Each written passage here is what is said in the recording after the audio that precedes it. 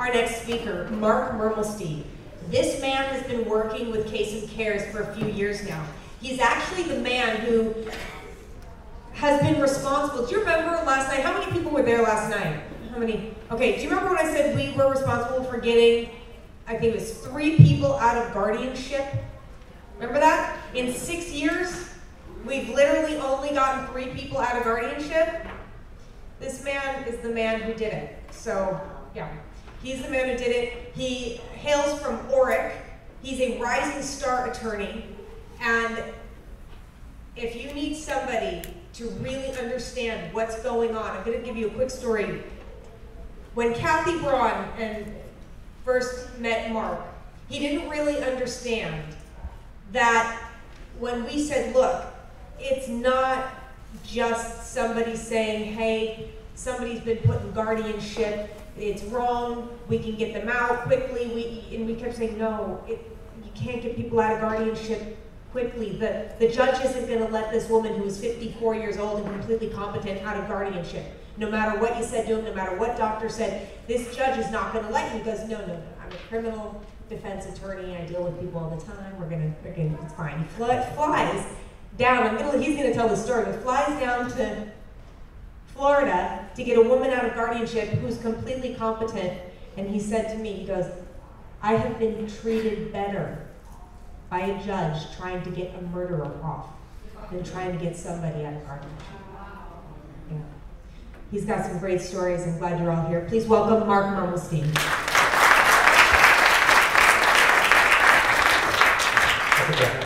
I got it. Oh, you got it. Yep. You're good.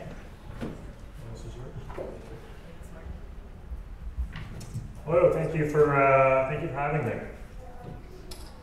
So, my name is Mark Mermeistein. I'm an attorney in LA. I'm really a trial lawyer more than anything else. I've tried criminal cases, civil cases, and what I want to talk about today is frankly what I've been exposed to from having had the pleasure of working with Case and Cares, working with some of the folks in this room over the last couple of years, and it has been an eye-opening experience. I could not have appreciated what I was getting into. And Carrie's right. It has been an eye-opening experience, and I wanted to get into today some of those stories and some of what I've observed. Frankly, I fancy myself really an outsider coming to this issue in the last couple of years and really seeing and having some observations about some of what I've seen from the front lines of the elder fraud war. And as I go through this is very informal. Questions, comments along the way, please speak up, raise your hand. I'm happy to take comments along the way. And the reason I call it more lessons is I did have the pleasure of speaking with some of you last year, and these are some additional observations. I did want to give a little bit of background here as to how I got into one of the tools when you get into these cases is bringing it to the criminal authorities. And that in and of itself, what I call a criminal referral, as opposed to a situation where you're going into court and filing a civil lawsuit, or you're having a guardianship fight in civil court. In some of these cases, it's worth thinking about a criminal referral. And this experience with this painting, if anyone recognizes it, it's a painting by Pablo Picasso, or at least my client thought it was a painting by Pablo Picasso. When he bought it, he paid $2 million for this from a gallery in LA on La Cienega Street. And when the recession hit, this is a couple of years back, he had it appraised because he wanted to borrow against it. And I think you guys know, you're ahead of me, you know how the story goes. He had it appraised, not at the hand of Pablo Picasso. So the question was, what does he do now that he has this painting that's not worth the $2 million that he paid for it? And so the question really was, what do we do with this? He came to me, and I think the civil litigator in me would say, well, let's file a lawsuit, sue the gallery. But then we do some research on the gallery owner. Turns out they do own the gallery itself, which is a good thing. There's some real property there, but there's some liens on the property. And they have some inventory of other paintings that are worthwhile, but they're all movable. And so the process of the civil litigation suing the gallery probably would have not yielded anything. We could have chased it for 3-4 years, gotten a judgment. It would have looked really nice on paper, but would we have ever collected? And instead, what we did was we brought it over to the federal prosecutor, the U.S. Attorney's Office. And one of my colleagues at the U.S. Attorney's Office, who, before law school, she was the curator for the Getty Museum. She loved this case.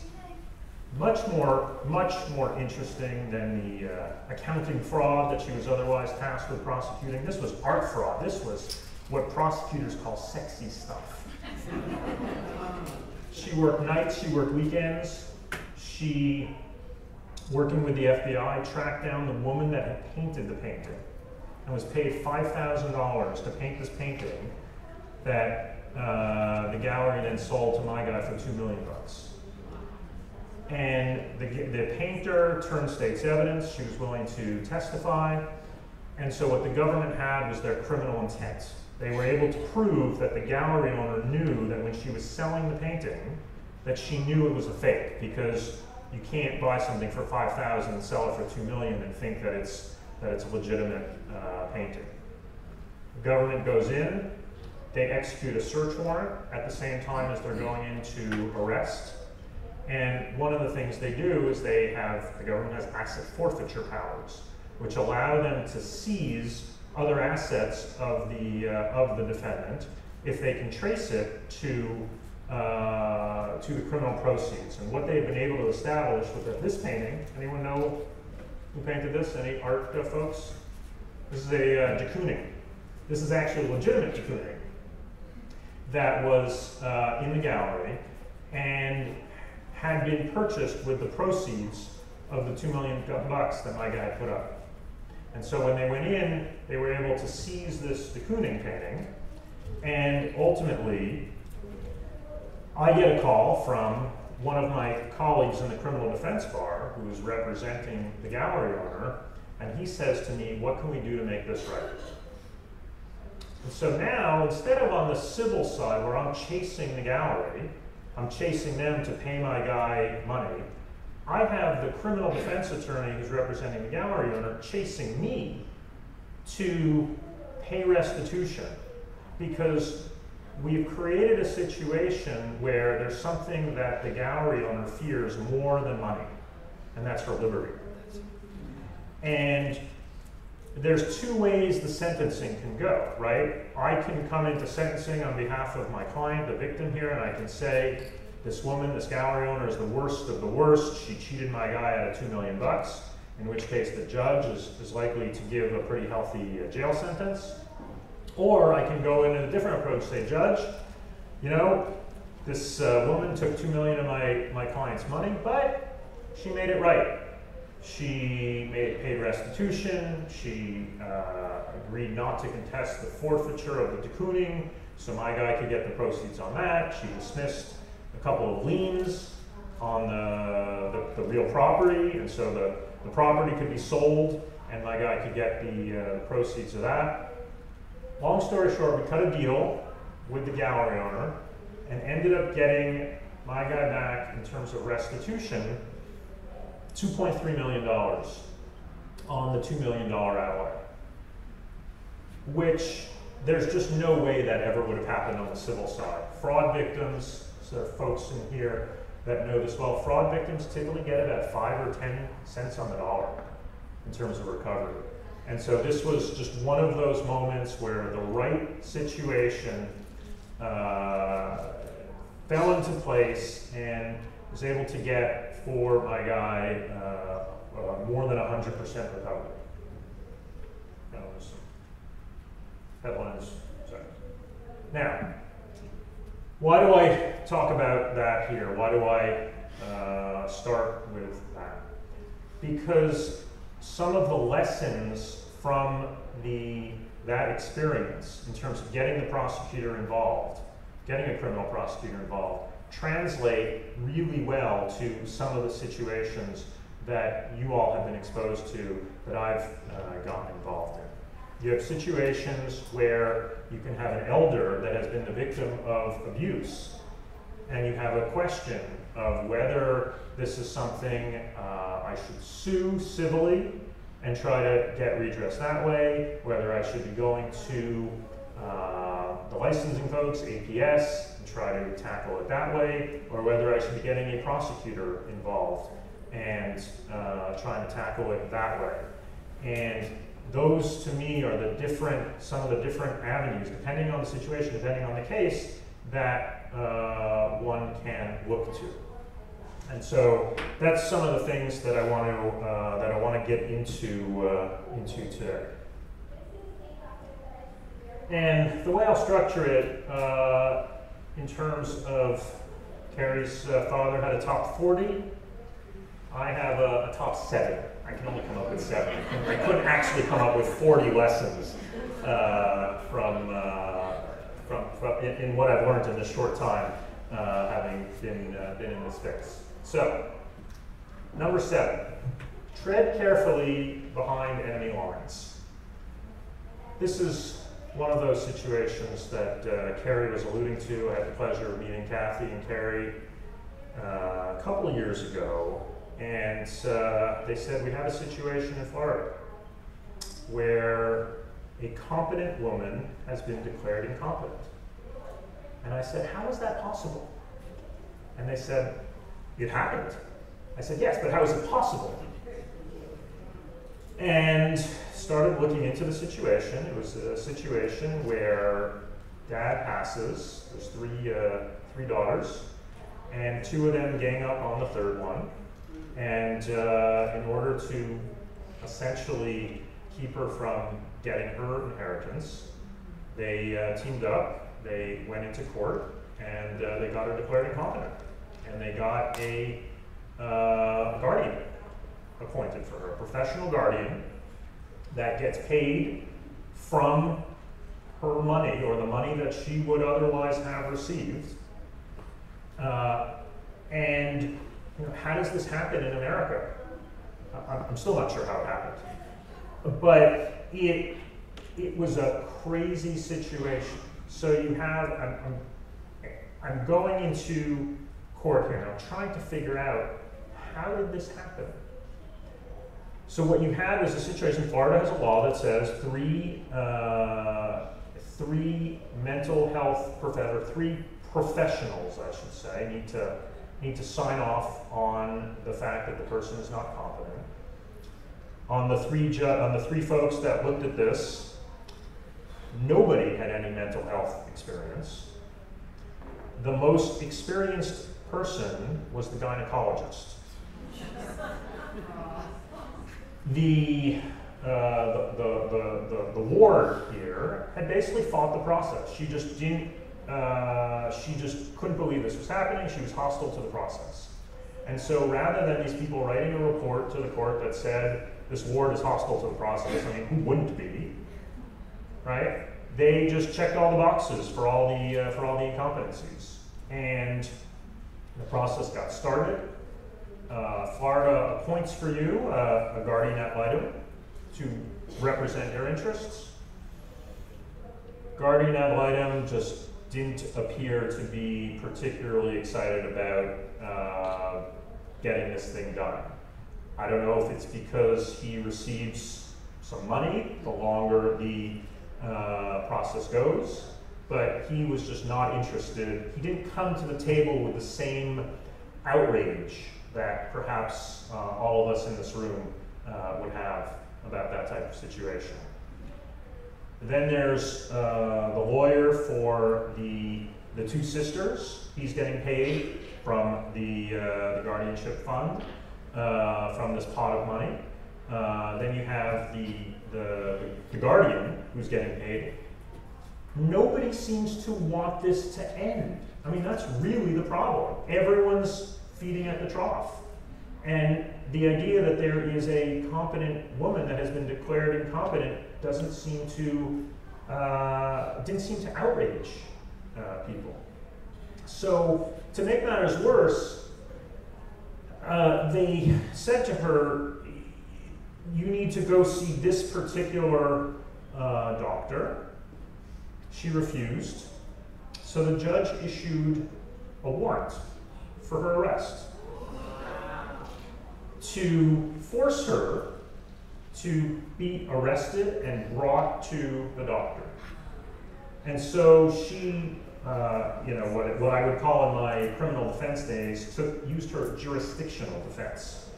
She got up and flew to California, where she had met Kathy and Carrie, and they got me involved, and that was all the background. So I get involved in this, I look at this, and I go to Florida, and I said, as Carrie said, this should be pretty easy. I mean, we can all agree there's a terrible miscarriage of justice here. You'd think this should be straightforward. I had my psychologist, who I've used for competency issues over the years, do an evaluation of this competent woman. So I have a 20-page single-spaced report, basically doing quantitative testing, qualitative testing, to be able to submit to the judge. And I come in there and I hand in my report and I say, Judge, we should all be outraged here. We have this is a terrible miscarriage of justice. And the judge looks at me and he says, you need a Florida doctor to declare that she's competent. I said, but Judge, I've been trying for a month to get a Florida doctor to come to LA to examine her. I can't get that done. And because you've issued an arrest warrant, I can't get my client to come back to Florida to see a Florida doctor. So if you would maybe have the courtesy of lifting the arrest warrant, then I could do that. And he says, yeah, that's not going to happen. So I'm standing there in court. I say to the judge, is there not some degree of responsibility, something for the situation that we all find ourselves in as officers of the court? We should all be outraged by this. And he said, Mr. Mermeistein, it's your motion. What would you like to do? Would you like me to rule on the motion? Would you like to withdraw the motion? What would you like to do? And so that's when I had said to Carrie, I've been treated better in California in cases where my client has been accused of substantial wrongdoing. Ultimately, I literally couldn't there were so many institutional interests that wanted to keep that guardianship going. I could not get things done in Florida, and the only thing I could do was transfer the guardianship to California. Even then, the person, because my client had been stripped of her legal rights, she was actually not able to file the motion to transfer the guardianship, because she didn't have the legal authority to do that, the legal standing to do that. And so I had to threaten the lawyer for the guardian for him to bring that motion to bring the case to California. We got into a courtroom in LA and we got the thing dismissed in about 5 minutes. So what was impossible in Florida was routine in LA.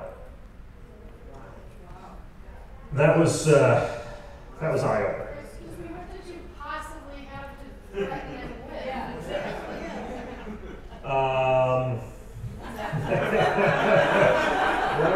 threatening with? I threatened with, I guess my argument was that he had put himself in a situation where he had a ward in California and he had a guardian in Florida, and there was no way that the guardian in Florida could be fulfilling her legal responsibilities of oversight with a ward 3,000 miles away. And that was just a recipe for disaster because, it's essentially guardianship malpractice, if, to the extent there is such a thing. But, tricky situation because I don't know if my client even has standing to file that because she's been stripped of all of her rights. So it's a very complicated situation when you've been stripped of your rights. Anyway, got done. So tread carefully behind enemy lines. It's hostile territory. I was just going to say too that you actually told the judge, you went there and said she was put under guardianship by a gynecologist and 2 other people that had no ability to determine if she was with it or not. And he didn't care. Didn't care. That it was a legal guardianship in the first place. Yeah, no, you're absolutely right. That was the most galling part of this, was that the law is based on process. There is a process, and then there's this thing called justice that we all like to think is at the heart of everything we do in court. And here I had the law on my side, I had the justice on my side, and I still couldn't get it done.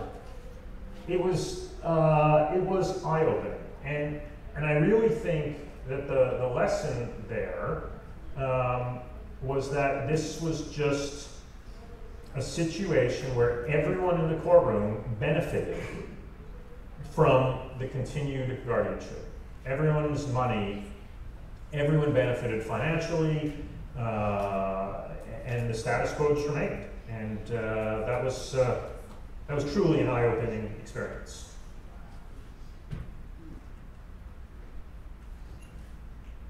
Yeah.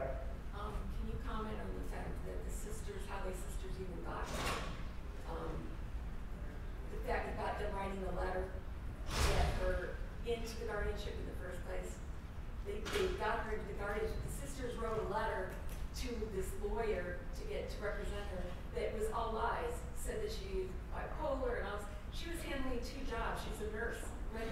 She was a registered nurse working there with 2 jobs, owned her own condo, all this other stuff, her own car. And the sisters that lived out of state didn't tell her about that she had money coming to her, and took her money basically to hire a lawyer down there, and wrote this letter saying to the court saying that she was incompetent and that she was all this other stuff. They were all lies, absolutely no proof, except coming from these 2 sisters all over an inheritance. And that's how they based this. That's when the judge says, okay, well, let's get 3 people to see if she's incompetent. And that's how the whole thing started, was with these sisters. Yeah, no, it was an amazing situation. Why can I seem to have been locked out of my presentation here. So we're gonna keep going. That was lesson number 7. And we're gonna go to lesson number 6.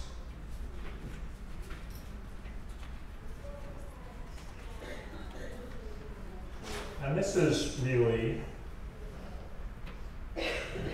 the story of Carrie's case. This is a case, not Carrie's guardianship case, but a story of a case where Carrie got involved in a situation in New York. And the rule there is no good deed goes unpunished. So this was a situation where there was a family in New York, upstate New York, and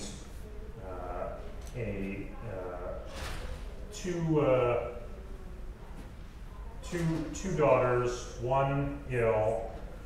From mom's funeral, one of the daughters who is ill is taken by an attorney and proceeds to sign a will coming directly from her mom's funeral. And she signs her half of mom's estate over to the attorney's wife. You can't make this stuff up. No, it's logged out. You can't make this stuff up. So, we want the stories to be the answer. This is the easiest question you can ask me. So, Carrie learns about the situation. Carrie decides she's going to bring some attention to this matter, use her public voice to bring some attention to this matter. Perfect. Oh,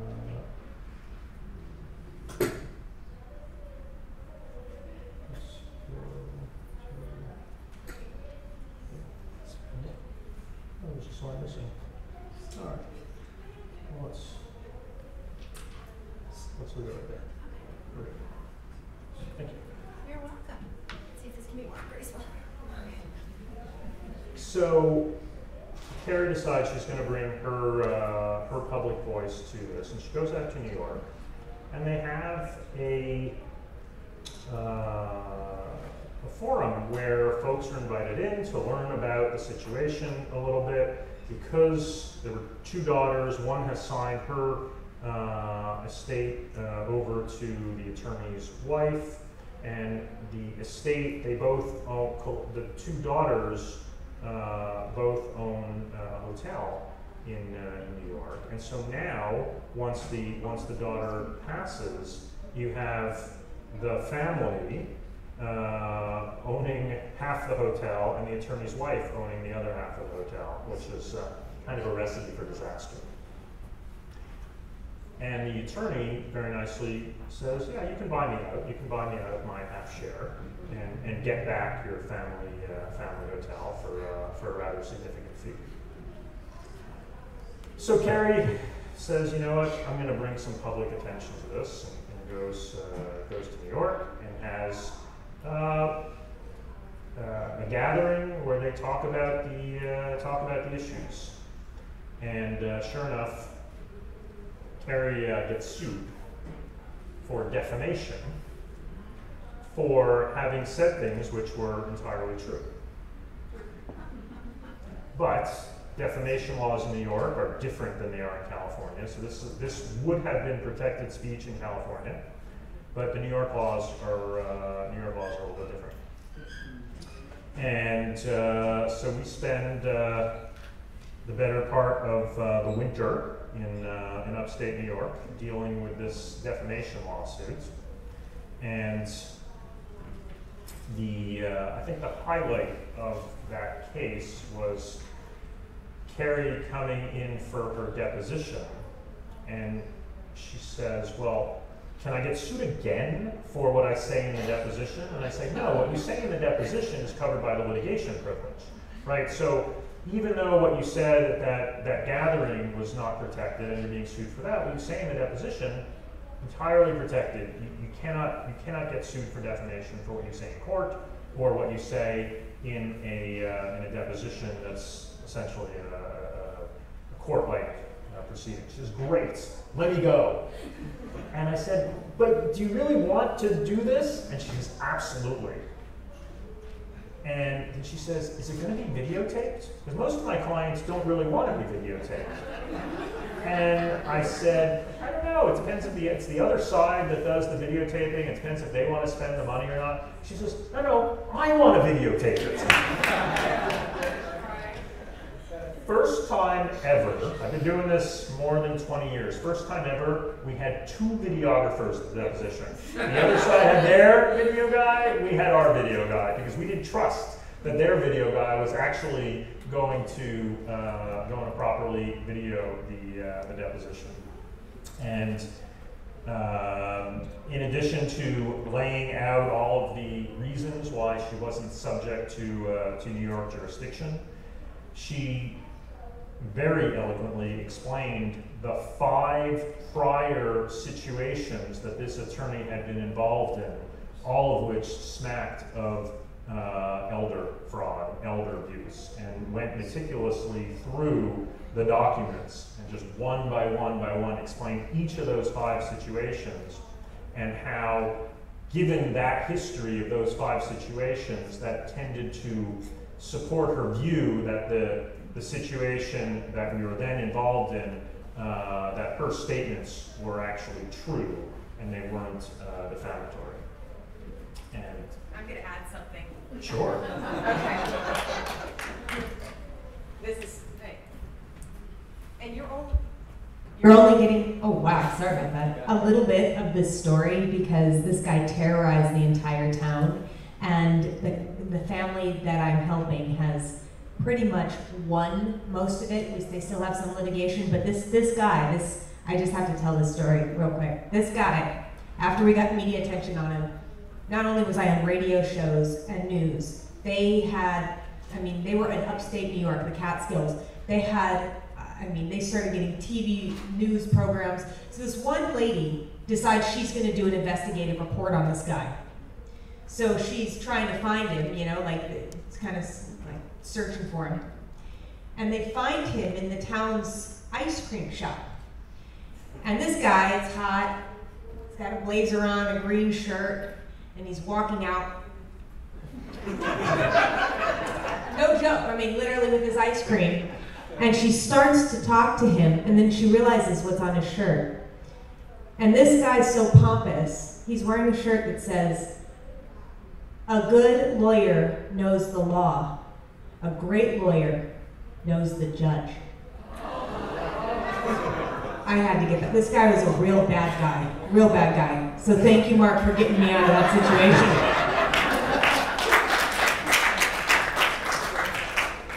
So justice was done. We ended up Carrie got to speak her mind, got to speak the truth, as she always does, and we were able to get that lawsuit dismissed.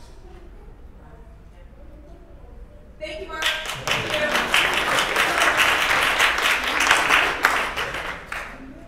And if I could get this to work, that would be great.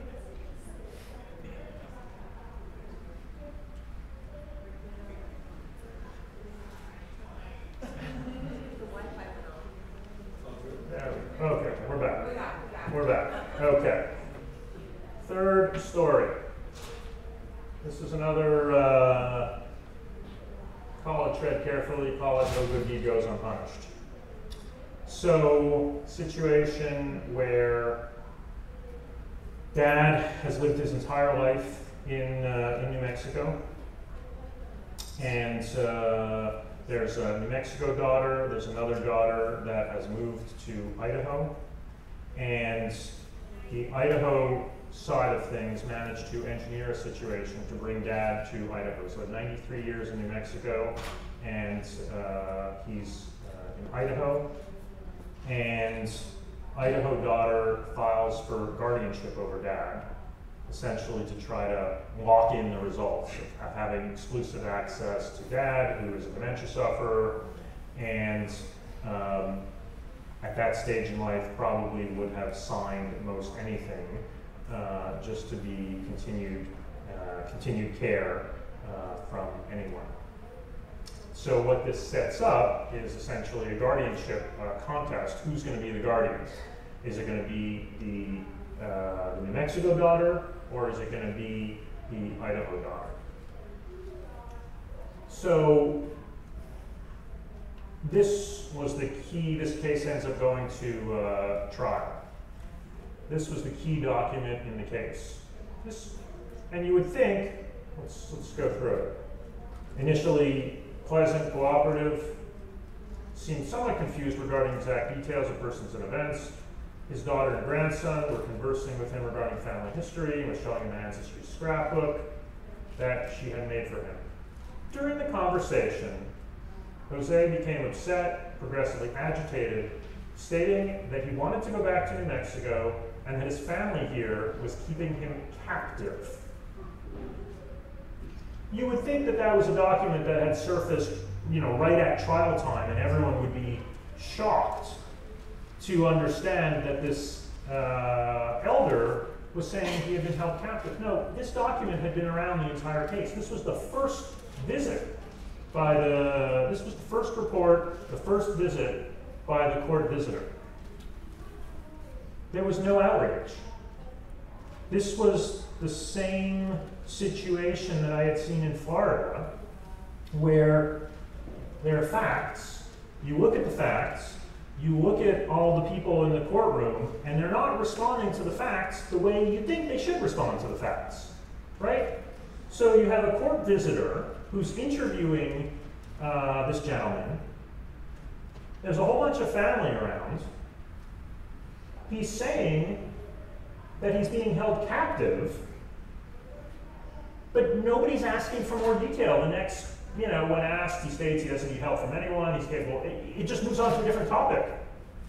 It's like nobody appreciated that there's a problem here, which is pretty shocking, right?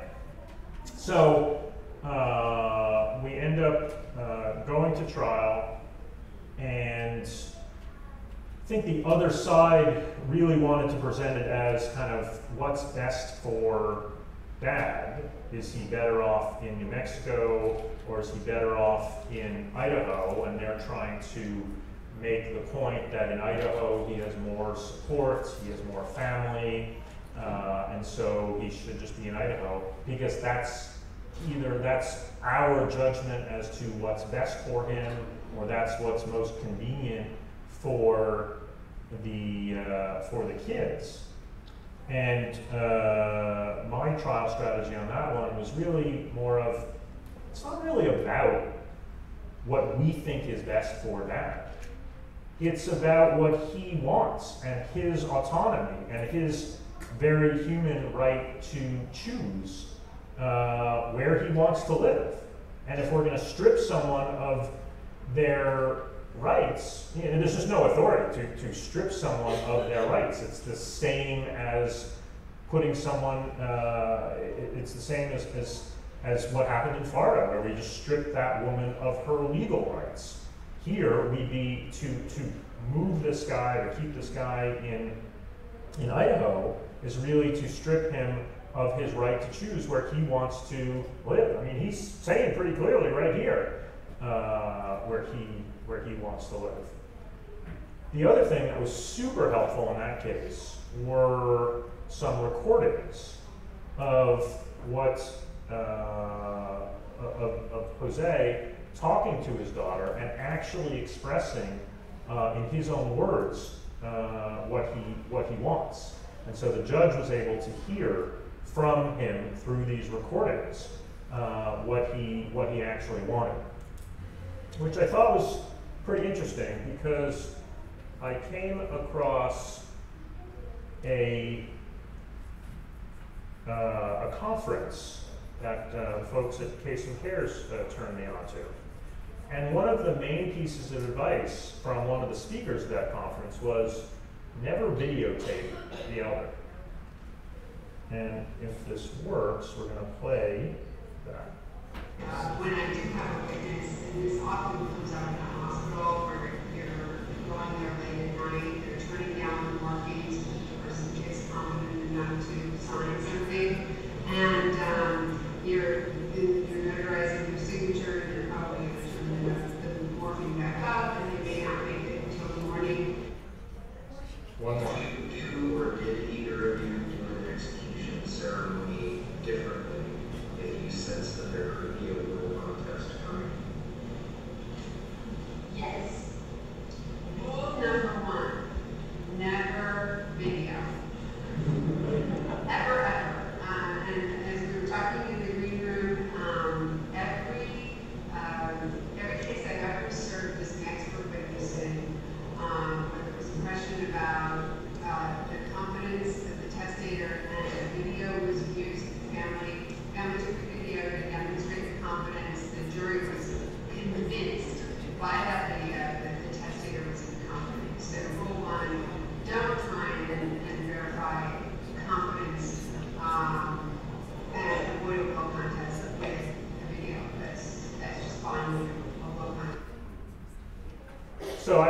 if you could make out the audio, but there were two things, 2 points that were made there. One, if you want to get the elder to sign something and they're on morphine, you can just turn down the morphine a little bit, get them to sign something, and then turn back up the morphine.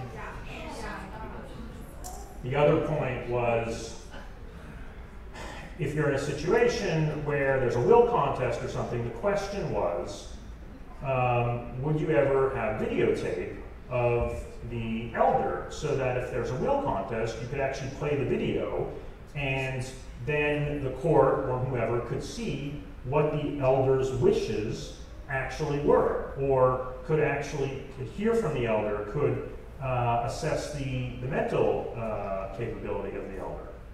And the advice was never videotape the elder, because it just creates evidence that may not be to your liking. What was the first thing that she said about morphine? Yes, I actually just... I'm sorry. Oh, it was, the first thing about the morphine was if someone is ill and you're trying to get a document signed, how do you go about doing that? Do they lack testamentary intent or lack the capacity to sign a document? And so the advice that she was giving was, well, you turn down the morphine a little bit. So this person's been on morphine for a while. Turn down the morphine a little bit, and in that brief interlude, get them to sign something, then turn the morphine back up. I have to let you guys know, this is the probate lawyer of my dad's. Hold on, I'm gonna give you the mic. Okay. I need to say this, Mark. Yeah, no, please.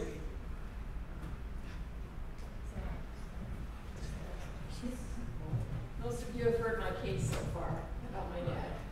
This tape actually came from my brother, who taped this woman, probate lawyer of my dad's, that did all of this to him and took his money. In the end, when he died, they got all of his estate. She was teaching, this was a national conference for probate attorneys. And she was teaching this. And when she made this comment about the morphine, everybody laughed. All of these attorneys in there laughed. So this is being taught to attorneys. Just like the guardians are being taught how to steal money from our elderly. And I just needed to say this because this really upset me. This was from my case. And I'm the one that helped Lori in New Mexico. She called me first. She was never told that the sister had her. She was told that Dad was going away for 2 weeks on vacation. And that sister took her. And Lori called Case and Cares and said, you know, I can't find my father. I don't know where he is. My sister won't answer the phone call. She won't tell me where he is. Blah, blah, blah, blah, blah. So, and this is how we got Mark involved in this. And this sister was evil. What happened to her was evil. She was the one that was made out. Mark was talking about how it was between two sisters. Well, the one sister was never even told that she was being filed for guardianship. She found out by accident that there was going to be a guardianship hearing, and thank God she was able to get up there in time for the hearing. And then Mark was able to help her. But I needed to say that. Yes, so... Did you say that was a national conference? Or? Yes, yes. It was a national conference for probate attorneys in Seattle, Washington. And she was one of the speakers. Did anybody turn her into the bar? Are you back speaker? I have not. I mean, look, maybe... No, they did not. No one turned her into the bar. Because she was yeah. Well, people that have gone up against this kind of crew, there's a few of them, there's 5 of them. They've done this to 5 of their families. They've fleeced everything, all the money. Anybody who goes up against them to try and get justice is being disbarred. Yep. Yeah, the good probate attorneys in Washington State that try to. They've been disbarred trying to actually go after them. Right. That's why the good probate attorneys that want to help people will turn the other way. They'll refuse to take your case and say, we'll never win. And you're going, well, why? And I had to look out of the city to find an attorney to take our case, because they will turn the other way. They will not look, they're terrified of losing their job or losing their licenses. They're being threatened by these bad attorneys saying, we're going to take your license. And now they've maneuvered themselves in on the board, the state boards, to take control of the boards and use that, we don't talk against other lawyers. And the good lawyers are too afraid, because when they do, they lose their licenses and they're threatened. So, Robert Crawford is from Washington State. If you have any questions about what's going on up there, and this is happening everywhere, he's a great person to talk to about it. So just to finish what happened, and we've got to keep our cases straight here, but to finish what happened in Idaho, so this case went to trial on this guardianship dispute. Who should be the guardian? Should it be the New Mexico daughter or should it be the Idaho daughter? And we did not follow the advice of this probate lawyer. We had recordings of what the elder wanted, and Jose spoke clearly and eloquently on these recordings over multiple weeks. So this wasn't a moment where we turned down the morphine and got him to say what we wanted him to say, and then quickly turned back up the morphine. This was a situation where it was repeated over many, many weeks, and it was consistent. It was, hey, I want to go back to New Mexico. That's where I grew up. I lived 93 years there. And you know what? They have homes, they have nursing homes in New Mexico. And just because the kids, out of convenience, wanted dad in Idaho, that doesn't mean they get to override dad's will. And of course, where the elder is located typically means those are the people that are being able to take money out of the estate. So there's a financial impact as well. That one came out the right way, and we were able to get Jose home for the last few weeks of his life. What allowed you to record legally? Was this in a recording state? We've had questions here in the conference about the legality of recordings. Can you repeat the question? Yeah, the question was what allowed us to record. And I think the answer is that it was of his own free will. He was sufficiently with it that he consented. So this wasn't a situation where it was recorded surreptitiously. This was, Dad, let's sit down. We're going to talk about a few things. I think this is really important. If we end in court here, and if there's a court proceeding coming up with respect to where you live, tell me, where would you like to live? And they were open-ended questions. It wasn't a, here's some food, say what you need to say, and I'll give you your sustenance. These were open-ended questions. You could hear it on the recording. Very simple, straightforward. What do you want? And he'd say, I want to go home. Of course I want to go home. And those recordings,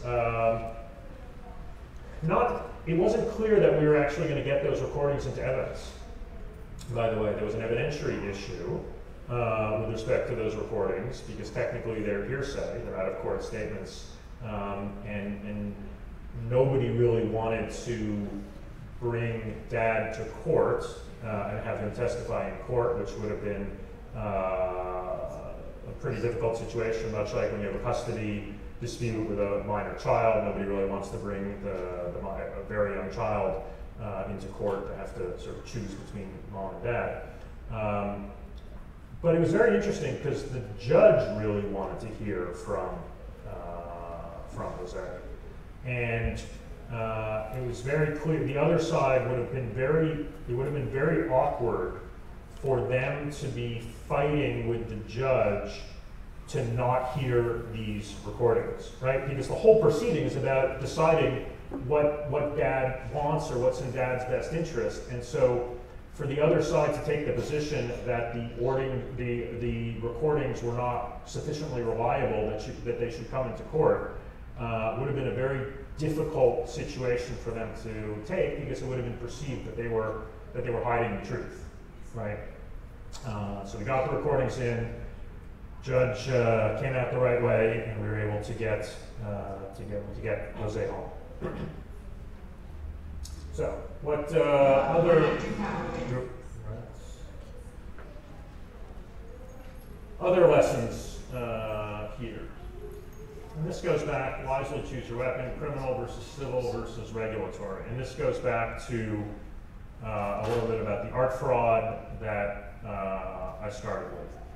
In most of these cases, there's a question of how to attack a situation. All the situations are different, and obviously they all need to be evaluated on their own merits. But it's worth recognizing that there are different options. So we've had situation. This is Kathy's situation, where you had Kathy, if I'm free to. Okay. A situation where Kathy's dad had substantial amount of money, 8 figures of money, and had set up an estate where most of the money was going to charities, some of the money was going to his family. But that was what he had wanted, what he had set up. And then late in life, you had a series of folks that managed to surround him and really isolate the family. And once the isolation took place, there was a domestic partnership that was signed under questionable circumstances. And so that meant that a substantial amount of that estate would go to the new quote-unquote girlfriend, whatever that was. But they really just surrounded him, and by the end, none of that money went to either the charities or the family. We still don't know where it went. We have some theories as to where it went, but it didn't go to the places where he had wanted it to go after living his entire life and putting down on paper where he wanted it to go. And the question there was really, what's the approach?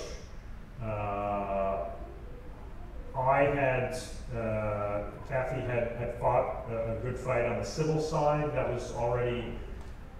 That had really been resolved before I got involved, and my efforts were to bring this to a federal criminal prosecutor. Unfortunately, that did not work out. I had some good stories early. This story does not have a happy ending. The prosecutors, the case to be built was a case of fraud. It was a case where these folks had defrauded Kathy's dad into signing a new estate plan late in life. And the prosecutors were really reluctant to bring a fraud case where the victim wasn't able to testify because he had passed, and we didn't have the recordings. What would have made that case different? If we had had recordings of Dad that really could have shown the prosecutor what his state was like. The other issues there is they were falsified medical records. And so when you have falsified medical records, it's very hard for someone to go back and reconstruct what was his actual mental state at any given time, because you don't know which records you can rely on, and the other side can point to records. And so there was this factual question about what his actual mental acuity was. So recordings might have swung that one differently. And so with each of these cases, you really need to think through what is the best way to proceed forward. Wisely choose your soldier.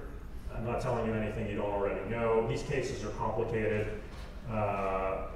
They're historically, there haven't been that many litigators that really entered the guardianship space.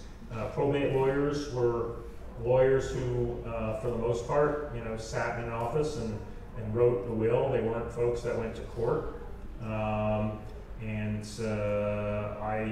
When I was asked to go to Florida and litigate a case, and I was asked to go to Idaho and litigate a case, I said, surely there must be someone in Florida that can do this. And surely there must be someone in Idaho that can do this. And our search did not find folks who were sufficiently talented, and that's how I ended up going to these Collier County in west coast of Florida and Idaho and Seattle and a number of places to get involved in cases like this. The other thing I will say is to win these wars, it's not just about the attorney, it's a team effort. You have investigators, you can have the client who is generating evidence by way of recordings. It's really a team effort to put together a case like this and win something that you would think, hey, this should be pretty straightforward. We have an incompetent person who's been declared, we have a competent person that's been declared incompetent.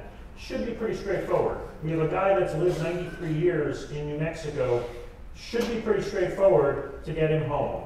But it's the one takeaway here is that it's just not necessarily that straightforward, and that's, I think, been a feature of trial law for since we've been doing trials, that it doesn't necessarily come out the way that you would think it should come out. And the one thing my last point here is really that it's a war out there. This is what I've learned in the last 3-4 years getting involved in these types of cases. I was shocked to learn when I got involved in these cases that parents have a right to visit their child. Parents who are separated, right? Both parents have the right to custody time with their child. Carrie knows this well. There's no adult, there was no adult visitation, right? Up until a couple of years ago. As a child, you don't automatically have a right to visit your parent. I couldn't believe that when I started to think about what that means. And I've seen it play out in a number of situations with Olivia over here, Kathy, with Carrie. That visitation, right of visitation is incredibly important. And so the work that Case and Cares is doing on that front is tremendously valuable. A couple other things that I've come to learn. The guardianship process is flawed. Yeah. It's just a process that it's just not working. We have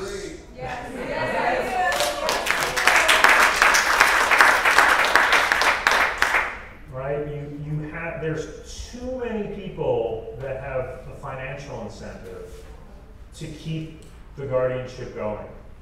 And nobody's looking out for the elder, right? You have the guardian that's getting paid with the ward's money to manage the ward's finances, right? Where's the incentive to say that, hey, this person is no longer in need of a guardianship, or this person is healthy, or this person needs a lower level of care? There is no incentive.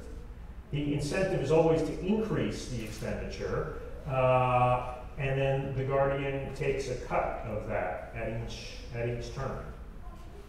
And I think really the biggest disappointment for me, as historically I was a public defender, so I was the guy down in the trenches in East LA, and Basically, I walked away from a blue chip law firm to go be a public defender.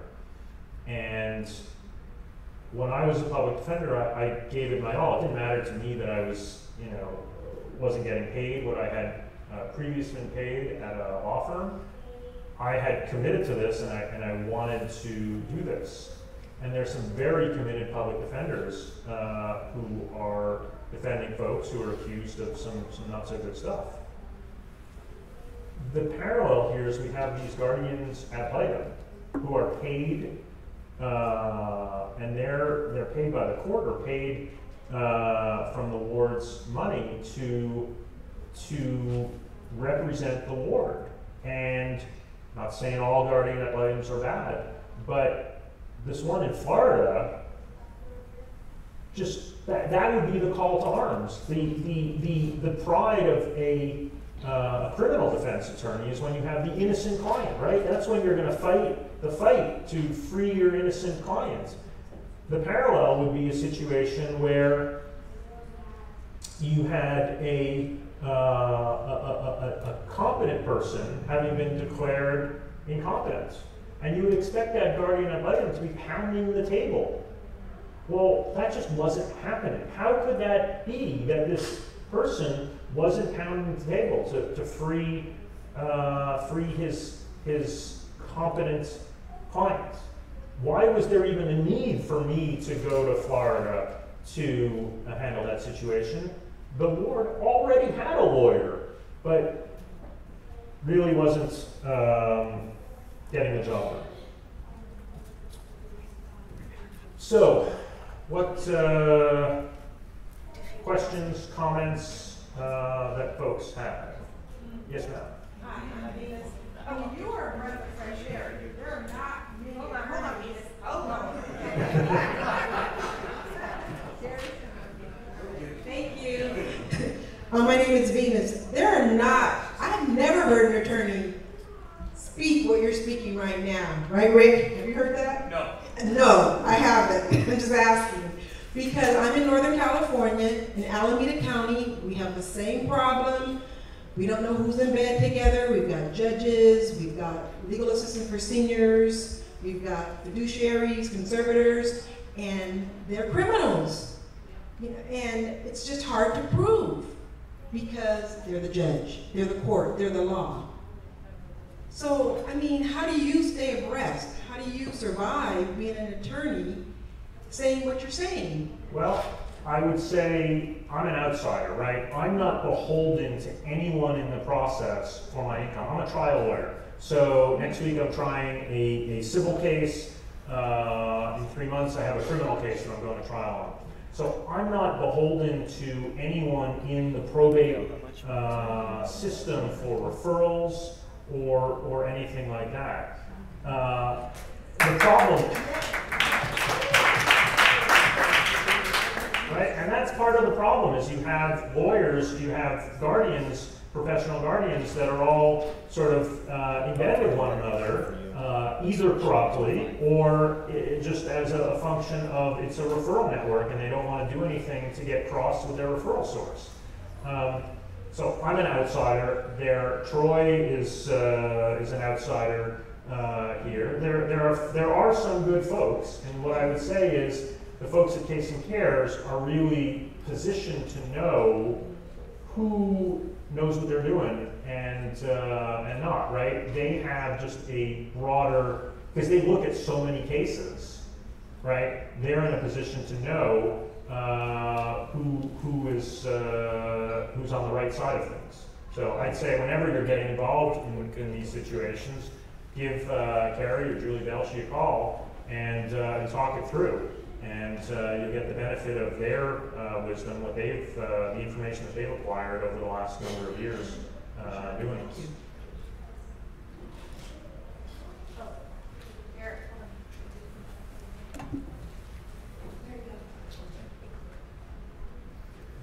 In regards to Kathy's case, if major changes are made in an estate plan, why wouldn't the court be required to examine all parties, including and especially the executor?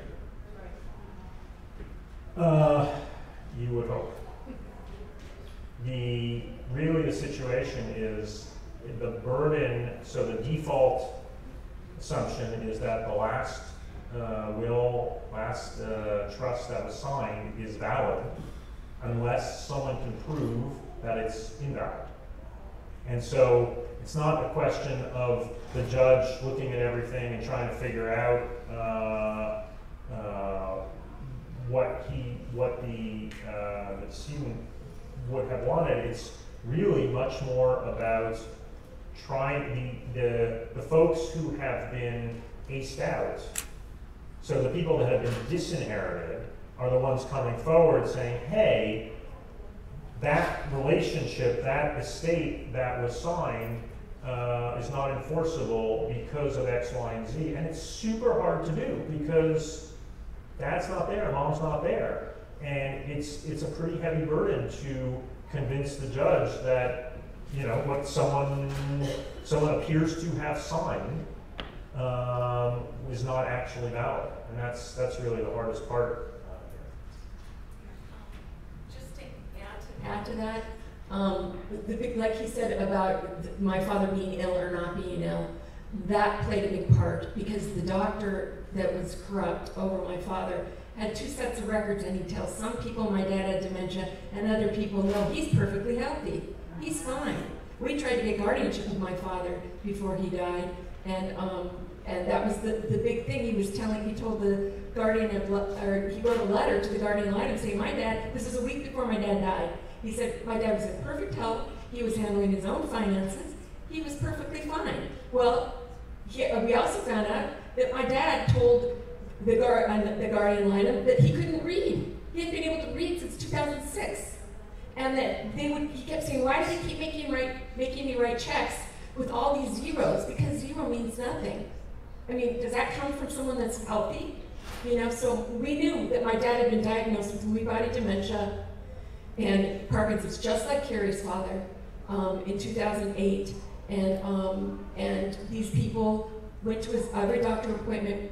My dad is the one who told us this, and they kept claiming, his doctor said, oh no, you don't have that. You don't have that. You're fine. Nothing's wrong with you. Sorry, it's so loud, sorry. It was so they could get him to sign everything over. So the doctor was in on it. Because if he's competent, he can sign everything over to these 5 people who now have $1 million houses, have stolen 70 or 80 million. None of the nunneries got the money. None of his alma mater had $5 million. They didn't get any of that. Nobody got anything. The money's gone, and she doesn't know where her father is. So we've got to wrap this up. I want to thank you, Mark Mermeistein.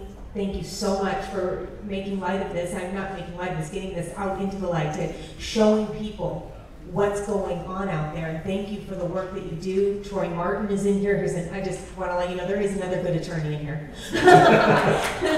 Thank you. There's a lot of good attorneys here as well that understand this. Thank you, Mark.